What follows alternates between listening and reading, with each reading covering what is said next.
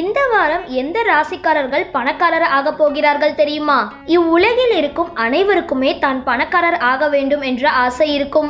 மேலும் கடின உழைப்பும் சரியான நேரத்தில் சரியான முடிவு எடுப்பதும் ஒருவரை சிறந்த வழியில் பணத்தை சேகரிக்க உதவும்.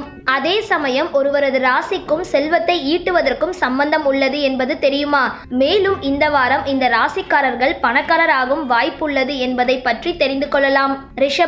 ரிஷப ராசிக்காரர்கள் இயற்கையாகவே தாராள மனப்பான்மை கொண்டவர்களாக இருப்பார். என்னதான் தேவையில்லாத செலவுகளை செய்பவராக இருந்தாலும் இந்த ராசிக்காரர்களிடம் செழிப்பு எப்பொழுதுமே இருக்கும். இந்த ஒரு பழக்கமே இவர்களை செல்வந்தராக வாய்ப்பு உள்ளது. கடக ராசிக்காரர்கள் தங்கள் குடும்பத்தின் மீது மிகவும் அன்பானவர்கள் மற்றும் அக்கறை கொண்டவர்கள். இந்த ராசிக்காரர்கள் தங்களது நீதி பாதுகாப்பிற்காக இளமையிலேயே சேமிக்கும் பழக்கத்தை கொண்டிருப்பார்கள். இவர்கள் வீணாக எந்த ஒரு செயலையும் செய்ய மாட்டார்கள். அத்தியாவசிய பொருட்களுக்கு மட்டுமே பணத்தை தாராளமாக செலவழிப்பார்கள்.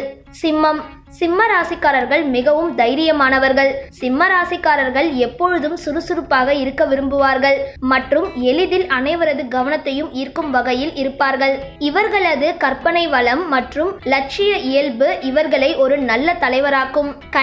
கன்னி ராசிக்காரர்கள் அமைதியான குணத்தால் எந்த ஒரு சிக்கலான சூழ்நிலையிலும் நல்ல தீர்வை காண்பார்கள். கன்னி ராசிக்காரர்கள் மிகவும் சிக்கனக்காரர்கள். இதனால் இவர்கள் நிதியை சிறப்பாக சேமிப்பவர்களாக இருப்பர். முக்கியமாக கன்னி ராசிக்காரர்களுக்கு ரியல் எஸ்டேட் தொழில் சிறப்பானதாக இருக்கும்.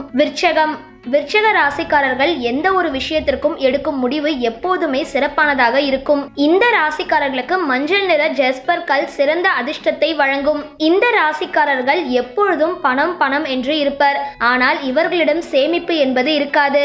இந்த ராசிக்காரர்கள் பணம் சம்பாதிப்பதற்கு போடும் திட்டங்களால் அதிகம் சம்பாதிக்க முடியும். இந்த வீடியோ பத்தின உங்களோட கருத்துக்களை கீழே இருக்க கமெண்ட் பாக்ஸ்ல போஸ்ட் பண்ணுங்க. இந்த வீடியோவை லைக் பண்ணுங்க, ஷேர் பண்ணுங்க, மறக்காம பக்கா டிவியை சப்ஸ்கிரைப் பண்ணுங்க.